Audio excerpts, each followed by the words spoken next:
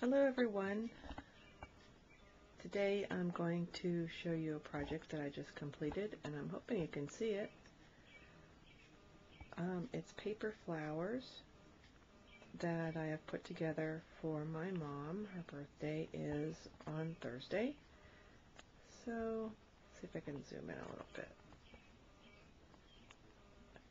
And basically it's a tin bucket and I've made 15 or so paper flowers, and I thought you might like to see how that's done. Okay, so let's get started. Let's see if that's any better. It's in a tin bucket, and I used the Celebration Papers paper pack.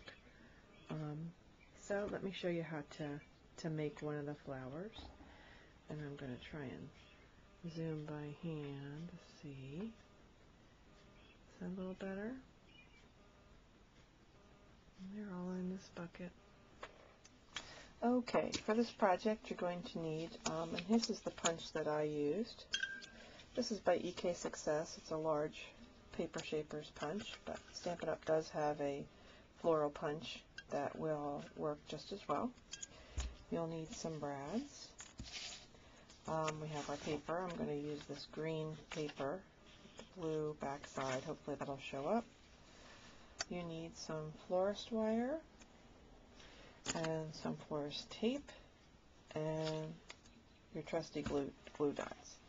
So to do the stem, the first thing I did was I just took the florist wire and I bent it in half.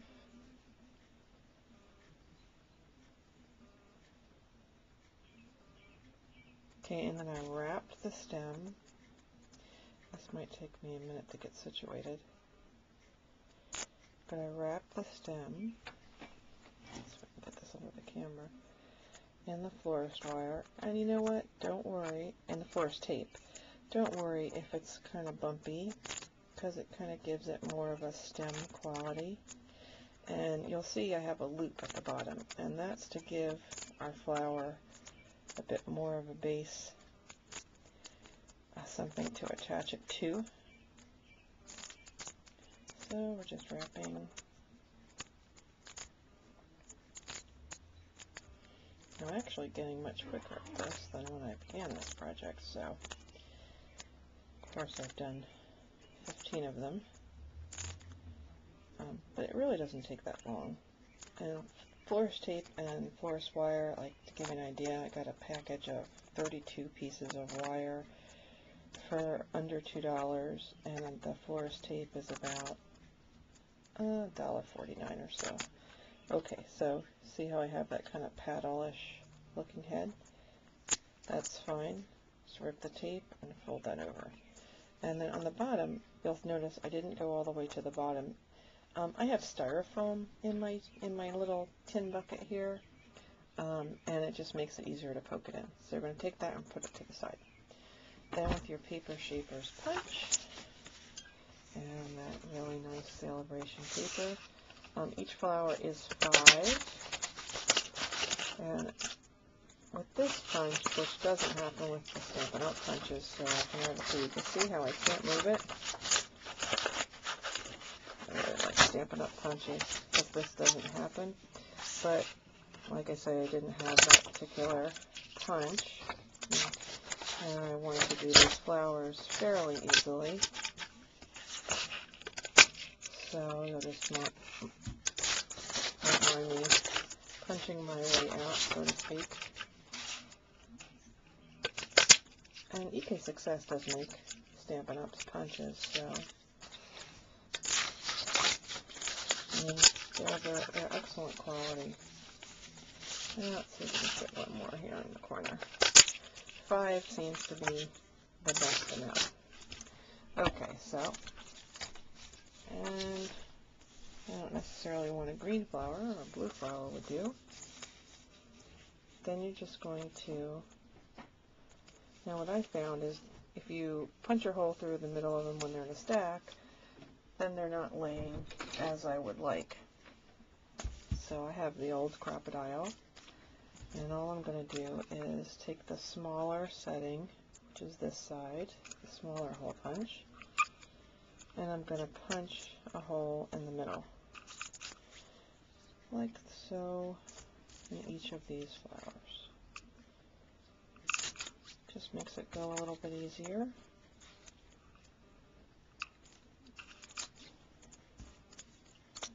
Now what we may not get to is the leaves. The leaves, and I'll show you those again. The leaves I cut out on my Cricut, and I have the Walk in the Garden cartridge. Let's use the blue side. So here's a blue brad, little blue brad, and all you do, just ever so simply, is thread the flowers so the colors are all facing the same way onto the brad, thusly, and open the brad. Okay.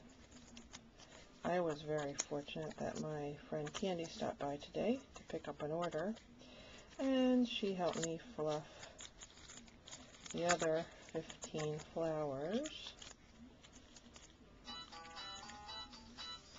Oh, of course the phone rings when I can't answer it.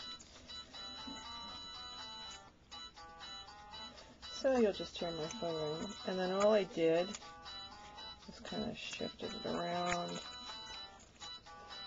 Jeez Louise, that phone is really ringing.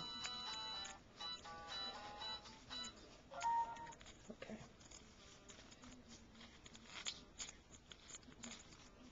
Okay, and you're just going to continue shaping. And this is what takes the longest, really. And then all you do is you take a glue dot, and what I did is I took the back of that flower and stuck it right on the glue dot, peeled it up. You'll notice they all go back together again.